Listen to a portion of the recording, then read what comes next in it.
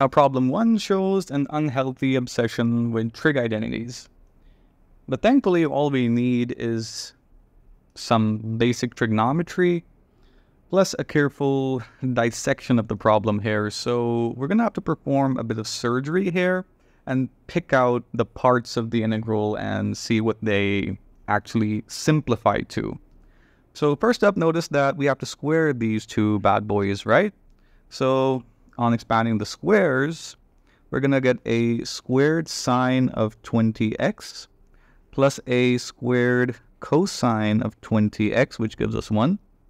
We're also going to have a squared sine of 22x plus a squared cosine of 22, squared cosine of 22x, which again gives us 1. And notice the 3 here. So on expanding the square, we're going to get a 9 times the square of the sine of 21x, as well as the corresponding cosine term, which gives us 9 times 1, which is 9. So add up all the stuff and you get an 11 that I'm just going to write here on the side so I don't forget this later.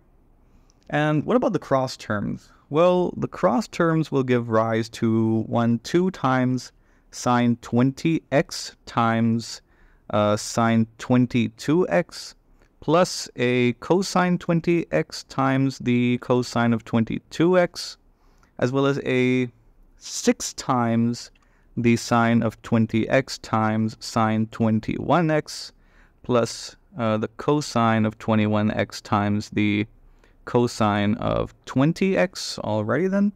And again, you have 6 times the sine of 21x times the sine of 22x and the corresponding product for the cosine as well. Okay, and all of these expressions can be simplified using the addition of angles formula for the cosine function. So we know that cosine x plus y can be expanded as, wait a second, we're going to need a minus sign here so that we get cosine x times cosine y plus sine x times sine y. So that means for the first expression here, you get 2 times the cosine of 20 minus 22, which is negative 2x. But again, the cosine is an even function, so you don't have to care about the negative sign. So you have 2 times cosine 2x. And for the second expression, we have 6 times the cosine of x.